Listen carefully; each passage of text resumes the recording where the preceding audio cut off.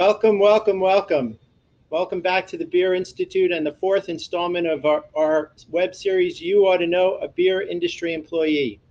I'm Jim McGreevy, President and CEO of the Beer Institute, and we are one of Washington, D.C.'s oldest trade associations representing the beer industry, brewers, suppliers, and others since 1865, representing beer and all things beer. We're pleased to have you back for another in our continuing conversations with folks in the beer industry. 2.1 million Americans owe their livelihoods in one way or another to the production, distribution, and sale of beer. We are a $328 billion industry providing great products and great times to Americans throughout America. And one of those 2.1 million Americans is here with me today to discuss what he does in the beer industry. I'm happy to welcome Adam Warrington, the Vice President of Better World at Anheuser Busch. Welcome, Adam. Thank you, Jim. Appreciate being here. You betcha. We appreciate having you. Adam, you've been at Anheuser Busch for a good few years now, and Vice President of Better World for a number of years. Could you give us a little sense of your background and what you're focused on in your job as VP of the Better World at Anheuser Busch? Absolutely, be happy to. And Jim, as you mentioned, I am incredibly proud to be one of the 2.1 million Americans employed by the beer industry. I've been with Anheuser Busch for 7 years now. As you mentioned, I'm our Vice President of Better World. Better World is our platform for social impact, or what some would call corporate social responsibility. So I've been in this role about 2.5 years now, overseeing the 3 pillars of our Better World platform, which are environmental sustainability, responsible drinking, tied to the consumption of our products, of course, and community affairs and what we can do for all the communities at which our products are served. Prior to that, I had a series of communications roles in the company. I led corporate communications for AB when I joined, and then moved over to oversee communications for our craft and import brands, for at the time was a business unit we called the High End. Corporate social responsibility is certainly something that's been very important to many businesses, corporations, whether they be national or global in scope. And you guys at AB have really taken it to the next level. So you mentioned the 3 pillars of your Better World, the first being community engagement, community affairs. One of the keystones of that pillar of Better World is the emergency drinking water program. We see it all the time when natural disasters happen. You guys are right there with the needed supplies for folks who are impacted by whatever happens in the United States. Could you just give us a little sense of how that program started and what it does? Be happy to. So incredibly proud to be a part of our emergency drinking water program, as are many of my colleagues. Our program started in 1988 in partnership with the American Red Cross, with a very simple goal. When natural disasters hit, whether it be an earthquake, hurricane, flooding, or other natural disasters, and access to clean, safe drinking water is either limited or removed, the Red Cross reaches out to us and, along with our wholesaler network, deliver water to those in need and to the areas in need. So it's been 32 years now we've had the program going. 32 years, and sadly, every year you have to keep the program going. How much emergency drinking water do you wind up distributing in the course of a year? Varies from year to year, Jim. Of course, some years, unfortunately, are heavier in terms of natural disasters and lack of access to clean, safe drinking water. Between 1.5 and 3 million cans has been an average year, so to speak, for us. We're typically in that range. This year, due to a number of factors, we'll exceed 3 million cans donated. So you have to make the water, you have to distribute the water. Tell us a little bit about the sort of the specifics of that production and that distribution. Yeah, absolutely. So we have 2 breweries that are set up to can our emergency drinking water. It started in our Cartersville, Georgia brewery in 1988, and then in 2018 we added our Fort Collins, Colorado brewery. So we work with the GMs, we work with our production team at both those breweries to set up water runs where we stop producing beer for a period of time in those breweries, so we can drinking water, have it ready to go in stage when the Red Cross calls us and water needs to be delivered through our wholesaler network. So you've got the water already staged both in Cartersville and out in the West. Distributors are very important to the suppliers in beer on any given day. The partnership between the distributor and the brewer is super important. How do you work with your distributors to deliver the water when need be? Yeah, I mean, much like our core business, our emergency drinking water program is not possible without our wholesaler partners and our wholesaler network. Like I said, when the call comes from the Red Cross, we determine which brewery makes the most sense for the water to be sent out from. Really, our Cartersville, Georgia brewery handles the Eastern United States, and our Fort Collins, Colorado brewery handles the Western United States typically. That's the way we like to set it up. So our logistics team gets to work, gets the water out of the brewery right away into our wholesaler partner and through their territory. And from there, of course, using their expertise, their relationships, and their fleet, they get the water to exactly where the Red Cross needs it to go within their territory.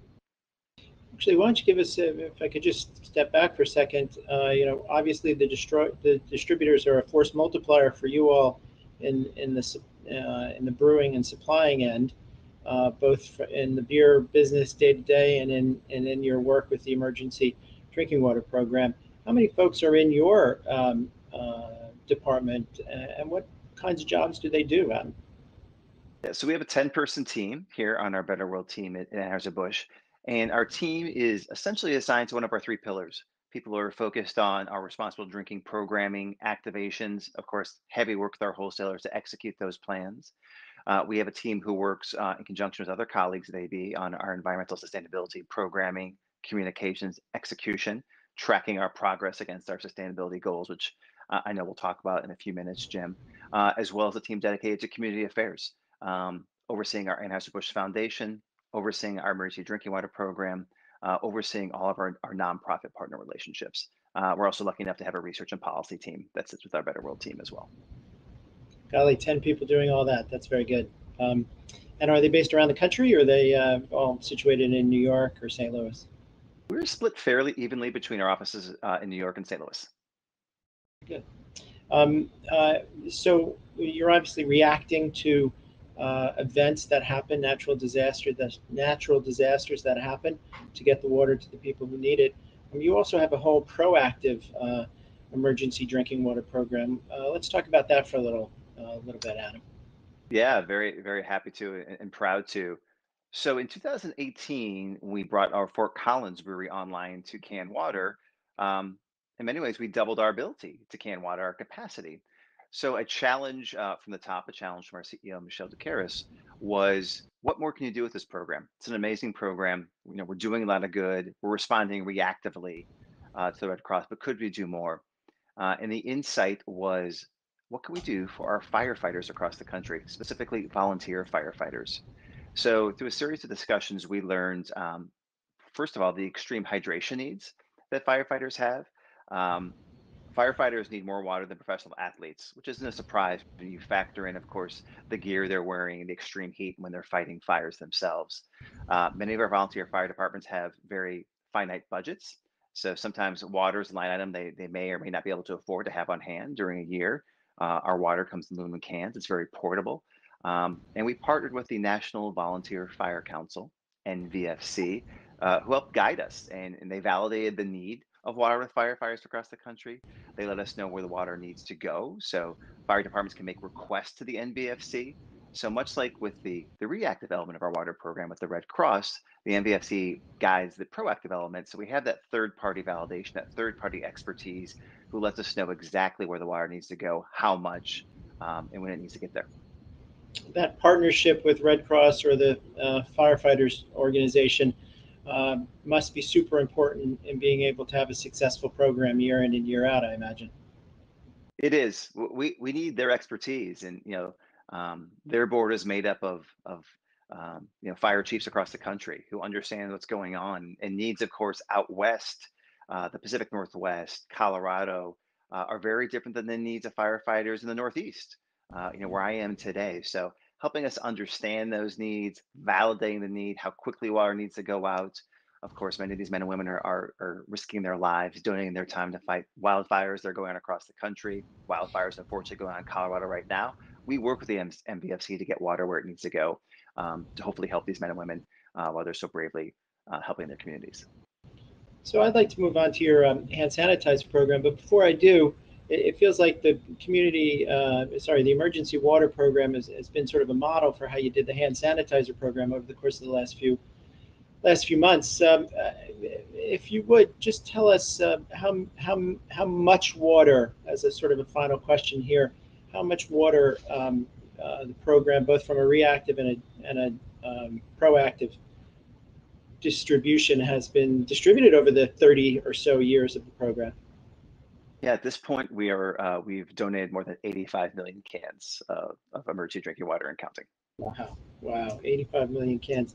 This is obviously an important piece of work that you're doing in Better World every year. I think you've also told people about this through a Super Bowl ad a couple of years ago. Let's watch.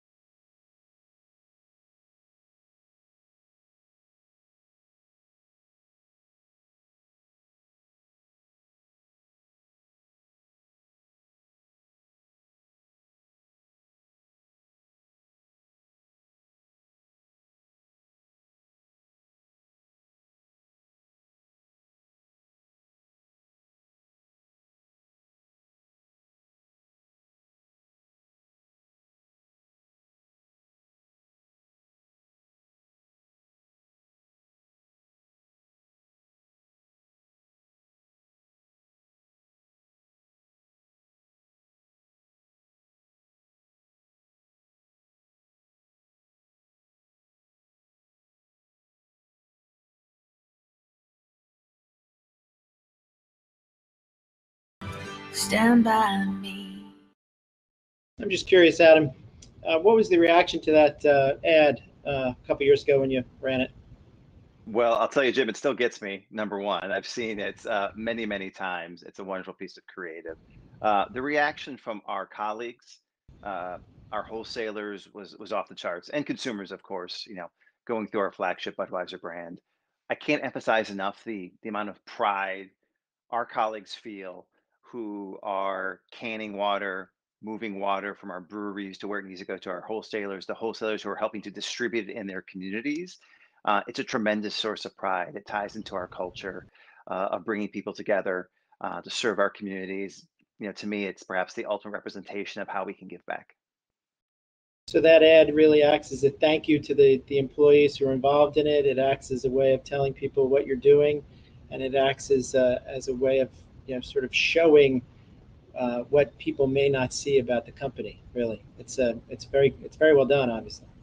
Yes, that's our general manager at Cartersville, Kevin Fahrenkrog, who's featured in that spot. Those are real people. Those are the men and women who give their time to make this program what it is. Yes, indeed. And the men and women of your company have also given a lot of time to make hand sanitizer over the last few months. Why don't you tell us a little bit about how that came to be and the parallels with the emergency drinking water program? Well, of course, it's been a very interesting year for all of us, of course, not to, you know, give a cliche, but Jim, if we would have talked a year ago and you would ask me questions about hand sanitizer, I probably wouldn't have had a lot of feedback for you. But certainly a lot of knowledge or expertise have gained quite a bit. Of course, when the health crisis started in earnest in March, the first question we ask at AB is, what can we do? And what can we do that makes sense? So our water program ties into our core capabilities in a wonderful way in terms of production, in terms of logistics, distribution. These are things that we know how to do, and we feel that we do them very well. So it tapped into that. It wasn't foreign to us. Hand sanitizer is the vast majority of hand sanitizer. Of course, it's ethanol. So we have ethanol when we make our non-alcoholic products like Bud Zero, O'Doul's, products like that. So we knew that we learned very quickly how to produce it safely based on FDA guidelines. We knew we had the model in place to distribute the product, leaning on both nonprofit partners like the American Red Cross, leading on our government affairs teams into various state agencies who had needs. And of course, we had our wholesaler network. We had distribution in place. So producing was something we learned very, very quickly to do it safely and efficiently. We used two breweries to produce our hand sanitizer, one in Baldwinsville, New York, and then our brewery in Los Angeles, California. Once we procured the needed plastic bottles, labels, things like that, which frankly were a little bit of a challenge early on in the health crisis. We were able to get this program up and running and did model it after our emergency drinking water program, as you mentioned.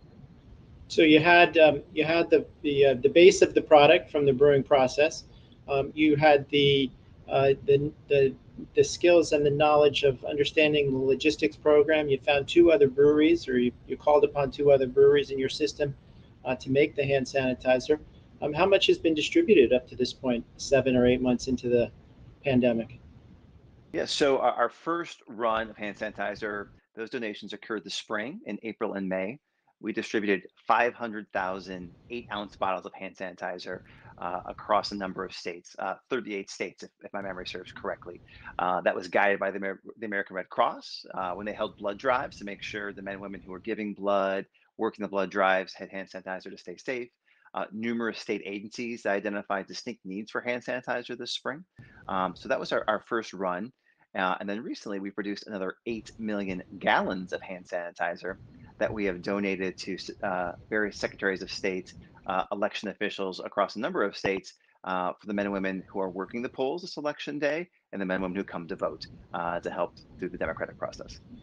So it sounds again sort of very similar to the drinking water program, sort of a reactive a moment where you saw the need, saw your ability to fill the need, and went out and did it, and then more of a proactive need as we got closer and closer to election day. Again, partners must be very important in this process. Partners are critical. We can't do this alone. We recognize this. Much like with our water program, we felt this hand sanitizer program tied into our core capabilities, tied into the ability to produce a product that was needed very quickly, distributed very quickly. But we need to be guided to where it should go to do the most benefit, right? And that's the expertise, of course, we don't have. So working with nonprofit partners, state and federal agencies to help guide us, where can it do and give the greatest impact was critical, much like our water program. And without those partnerships, this program would not be what we feel it has been so far this year. So the first pillar, community engagement. Second pillar has been around a long time in beer and at Anheuser Busch. Beer and Anheuser Busch's commitment to responsible consumption. Tell us about how Better World talks about responsible consumption of beer. Yeah, so our company's history with responsible drinking, responsible consumption, and marketing our products responsibly goes back more than 100 years. So Budweiser, over 100 years ago, had some ads tied to Budweiser means moderation, encouraging consumers to drink moderately. So we're very proud of that. Um, Really, in earnest, our commitment goes back to 1982 with launching a program called Know When to Say When. So we have promoted social norms of course, designating a driver, hydrating between beers, planning ahead for a safe ride home. Um, it's critical to us that all of our products are enjoyed responsibly. We want every experience of our products to be a positive one. So to do so, our employees, our brands, our wholesalers, all of our key stakeholders, we need to help educate and help us spread the word, if you will, on how our products we feel should be enjoyed. And we in brewing and you at Anheuser Busch have a unique role in promoting responsible consumption. We have seen fatalities, road fatalities because of alcohol be cut in half since 1982. So, talk about the role that you see the beverage alcohol suppliers having.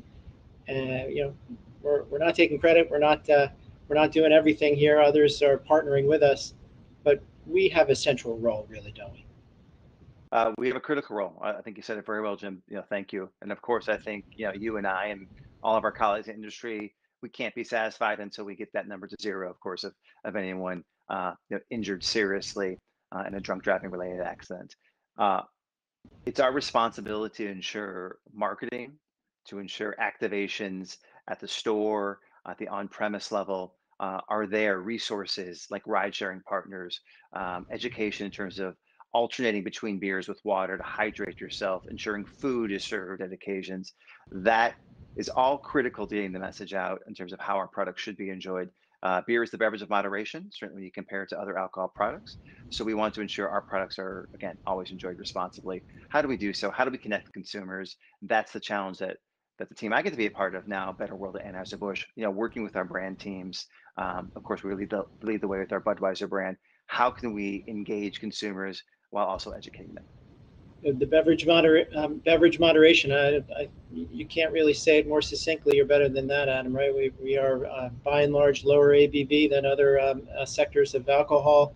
We're in a container, whether it be an aluminum bottle or an aluminum can or a glass.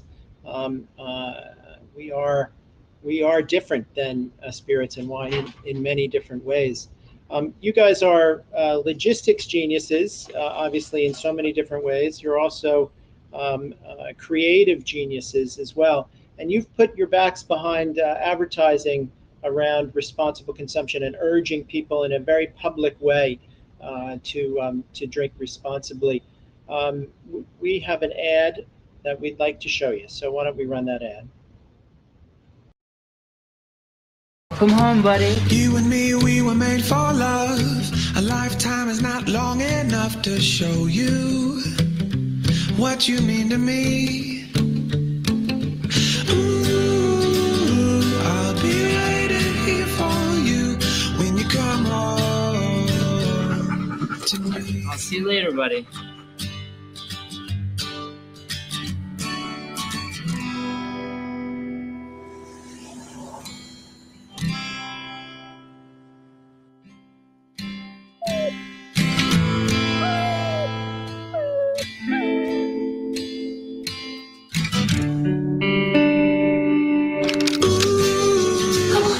Hey, I'm sorry. I decided I shouldn't drive home last night. I stayed at Dave's. Ooh, when you come home I'm back. I'm back. to me. Yeah, I'm back. Two questions that sort of spring to mind just seeing that commercial. That's from the 2014 Super Bowl. I know you're not in marketing, but how do you guys 2014 Super Bowl for this ad, 2018 for the other ad? How do you all look at the Super Bowl? It must be an opportunity with so many eyeballs to really send a variety of messages to the consumer. Yeah, well, for that spot, Friends Are Waiting, Jim, I was actually lucky enough to be part of the creative team, one of many who worked on that. So occasionally they let me in the circle to help. Friends Are Waiting actually was not aired in the Super Bowl. It was aired outside. Just to clarify, we've had other spots tied to responsible drinking. We have aired in the Super Bowl. That spot received more than 20 million organic views on YouTube. It really resonated very deeply with people. Very proud of that. In terms of the Super Bowl and investing above the line, it ties back to our position and our corporate reputation to ensure all of our stakeholders, of course, including consumers, understand what we stand for in terms of helping our communities, tied to our water program, ensuring our products are enjoyed responsibly, and understanding how we're trying to operate our breweries efficiently and sustainably, as well as our products are shared that same way. And one other point, just tied to responsible drinking, if you don't mind.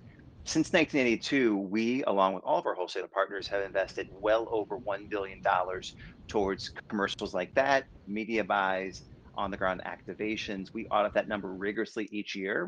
We're getting near 40 years since we started auditing it.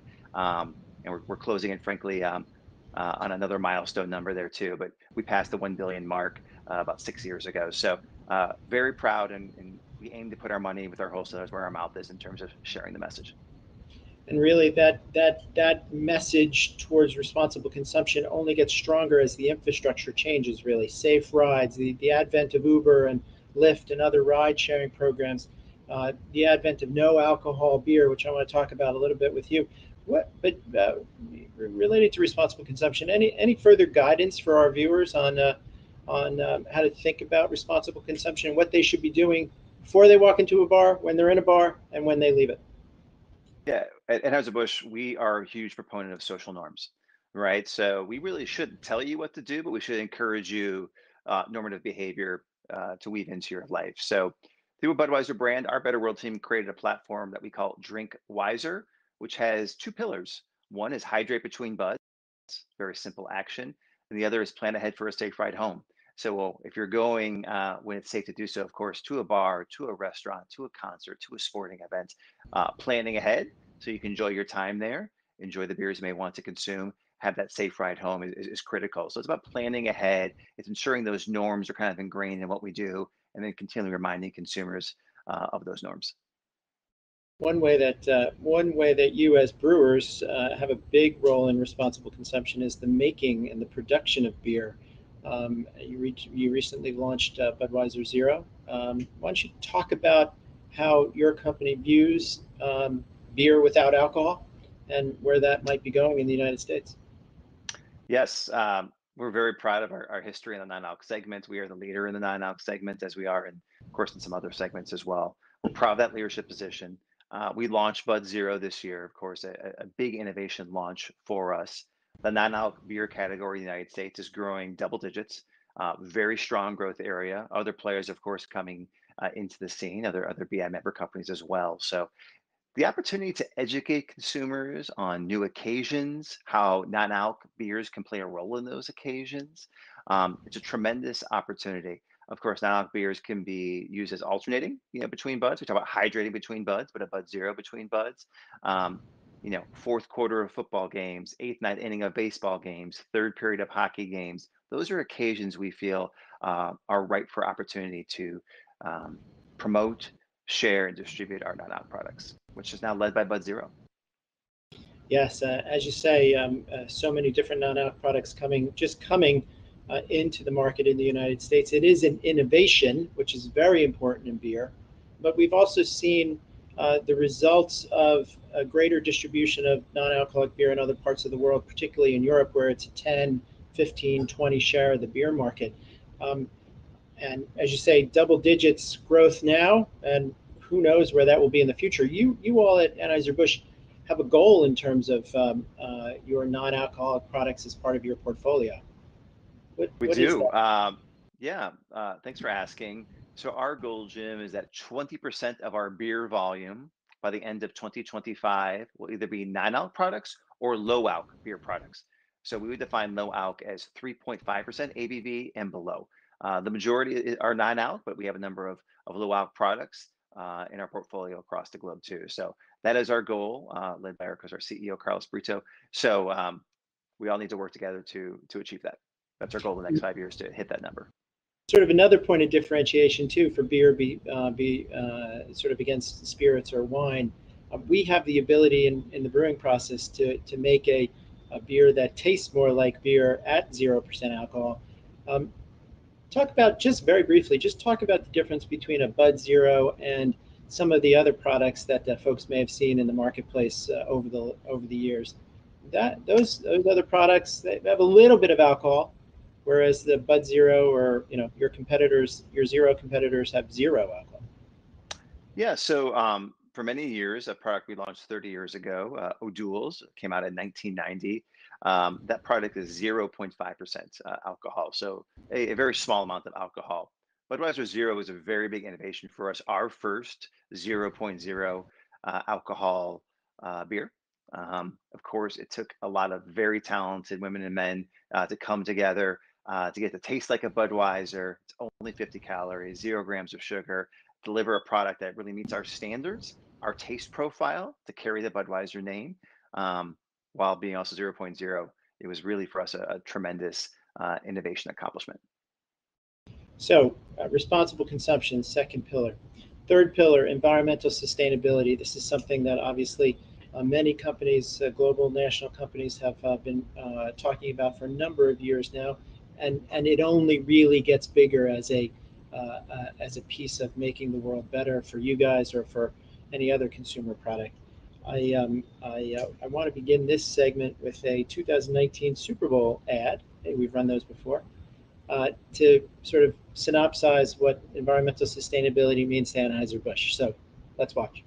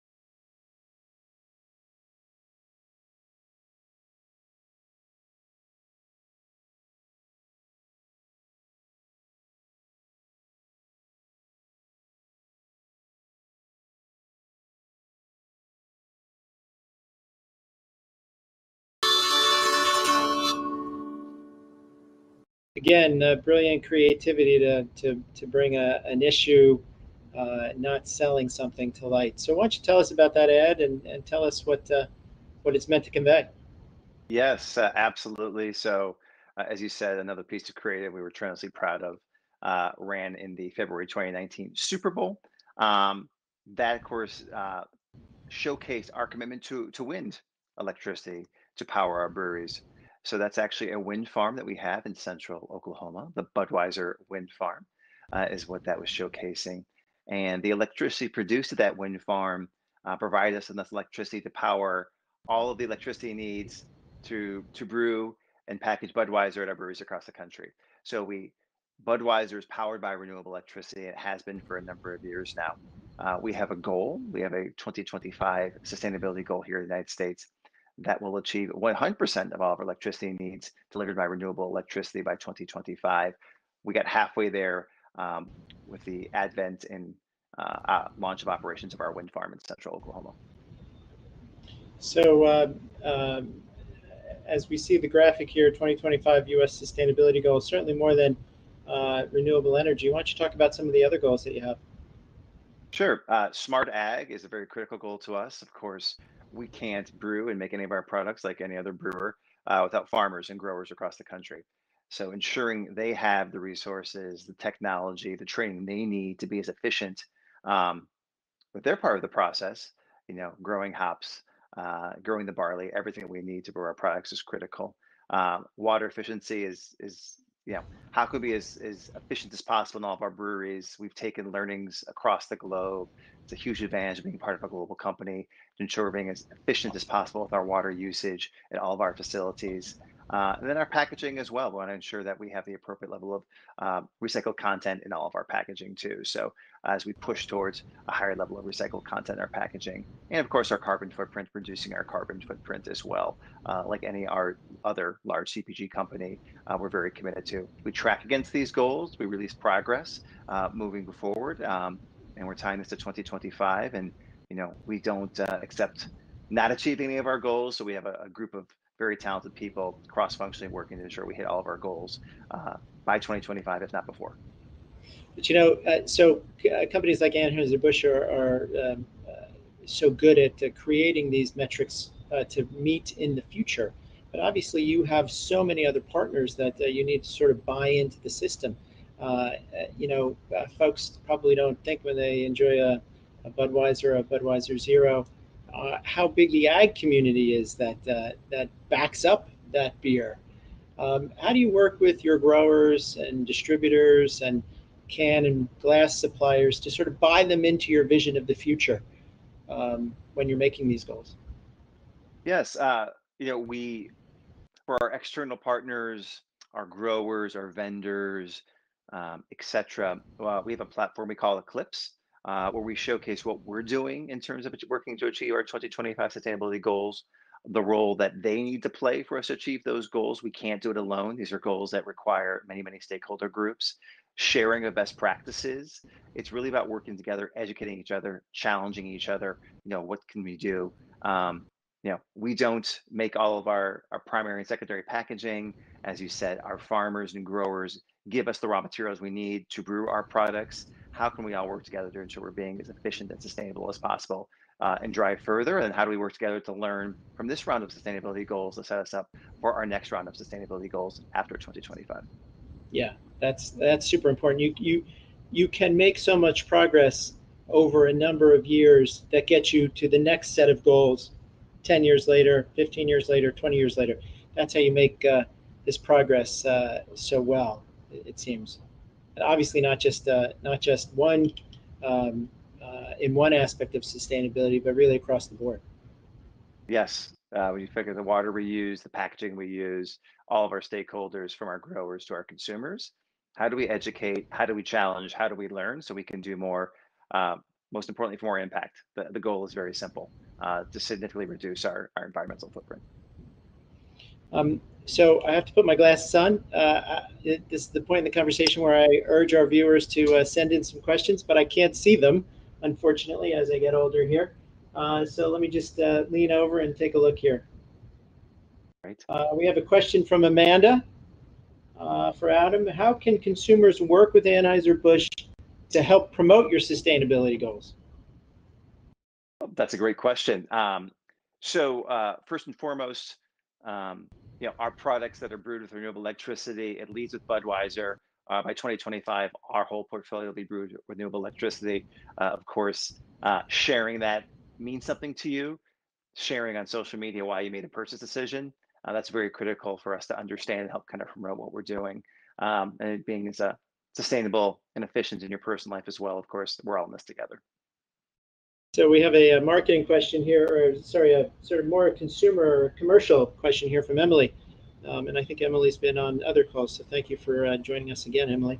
How has Anheuser-Busch embraced the seltzer market? So an innovation in beer, obviously, a very important innovation in beer, and you guys are all in on seltzer. How do you think about seltzer? Well, I'll give a basic answer. To be Yeah, honest, I'm probably not the best person at that's right. Anheuser-Busch to answer this, but of course, seltzer is a key part of our portfolio, diversifying our seltzer portfolio. Of course, we're very proud of Bud Light Seltzer and all the other products that we have. More innovations to come. Obviously, it's driving the beer industry dramatically this year. The numbers prove that out, and can help us drive our industry to further growth next year.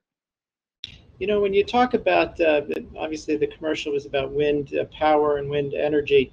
You want to be 100% using 100% renewable energy in your breweries by 2025. How much energy is that, Adam? Well, we don't give the specifics in terms of I guess the raw numbers, Jim. But what I can say is, so we're essentially 50% there with the wind farm we have operational in Oklahoma. We are currently constructing a solar farm in West Texas, Pecos County, Texas. That's going to get us that 100% mark. So we're excited for the year ahead to get that solar farm operational. So we're producing enough renewable electricity to power all of our operations. So that's a huge project that's ongoing right now, and we look forward to talking a lot more about that next year. Wind farms, solar farms, your core mission is to make and distribute beer, well, to make beer at Anheuser-Busch.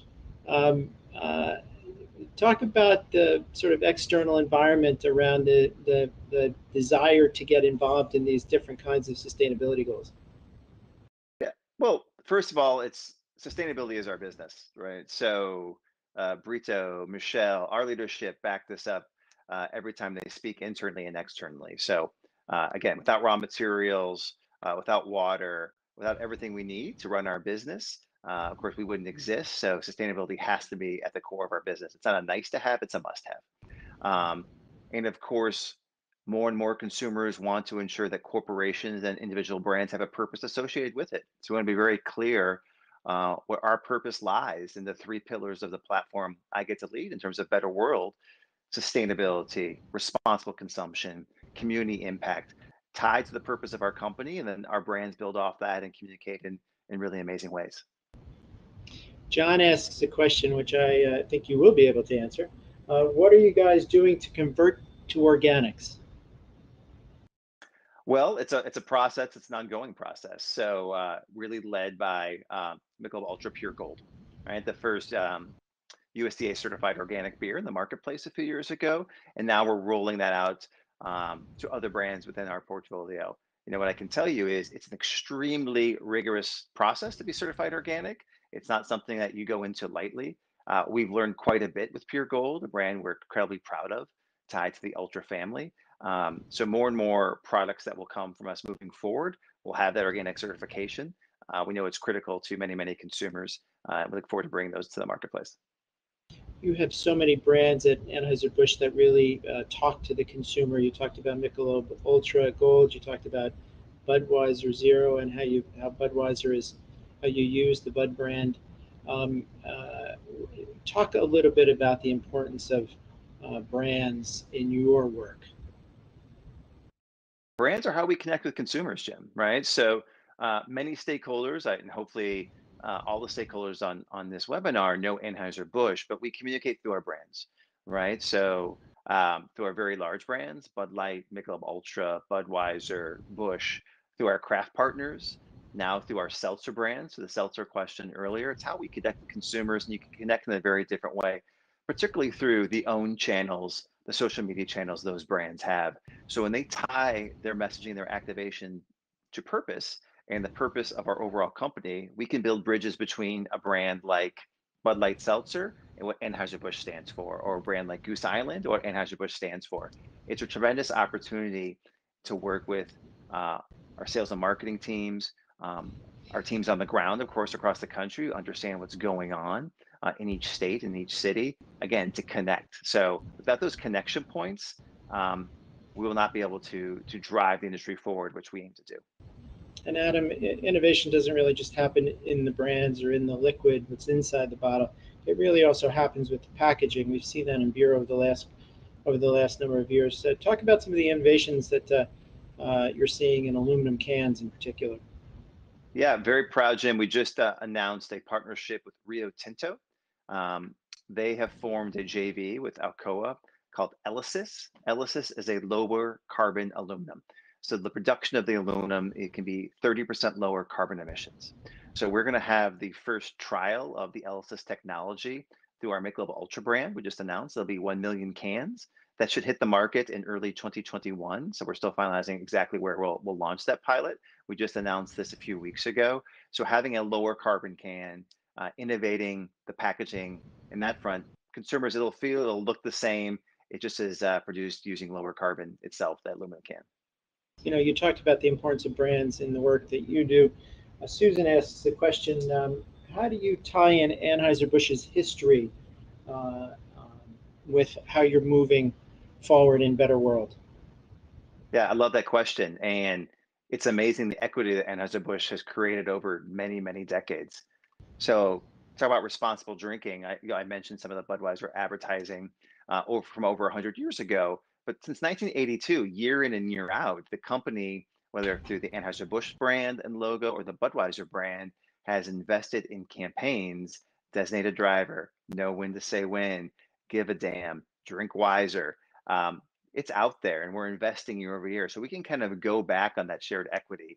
One example of something we did this year for Better World is we brought back Know When to Say When. We created a new piece of created. We tied it to the men and women working in bars and restaurants across the country, of course, critical to sell our products. To well showcase how we want our products to be sold responsibly, while also showcasing the health and safety protocols necessary during COVID-19. So we launched that this summer, a revival of Know When to Say When. And without the original equity from the 1980s, we couldn't do that. Right, and you know, as you say, you have been talking about responsibilities since before the '80s, obviously. So you're bringing back these campaigns that really resonate with consumers, and that's really been something that's very important to beer overall. I mean, you all are the largest brewer in the United States and globally, but beer has been a leader as an industry in the alcohol sector when it comes to responsible consumption. So I think that's really important. I think the work you're doing is super important, and you're just really building on it, aren't you, Adam?